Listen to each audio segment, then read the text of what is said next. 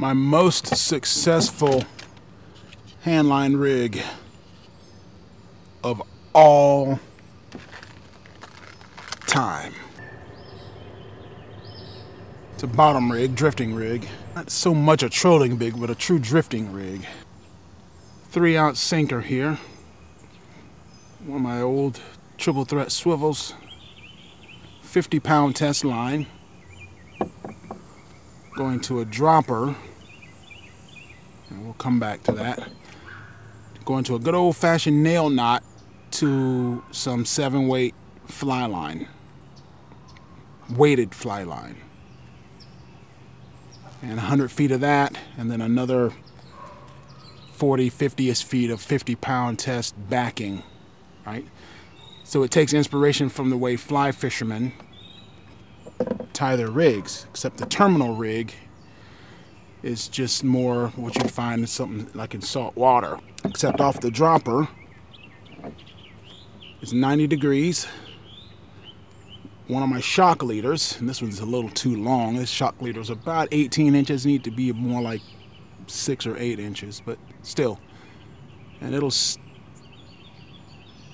that's the shock leader is made from 12-pound test line, so, and because it's quadrupled over here, it's like 48-pound test line. So you're going from 50 to 48, and it goes down to something like roughly the equivalent of 24.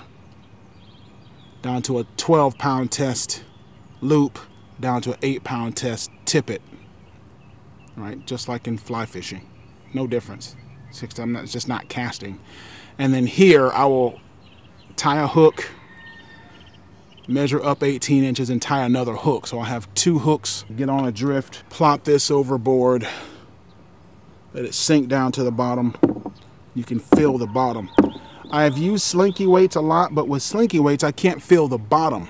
So I like a hard weight like that because you can really feel the bottom. And I know if the bottom is rock, grass, gravel, sand. I know the type of bottom it is from using a weight like that. You could use an egg sinker or anything, whatever, it doesn't really matter. The line is more or less vertical below the boat as I'm drifting, and I'll let outline and take inline just depending on the depth, the wind, the current, and all that. There's something about having that free-floating leader behind the whole rig, and it's about 8 feet in all. Doesn't even need to be that long. I've had the best success ever. It's almost like a handheld downrigger. That's how it's functioning. Caught my biggest fish on that, caught the most fish on that, whether I'm fishing for big fish like big catfish or if I'm fishing for just bait. I always catch the most with that.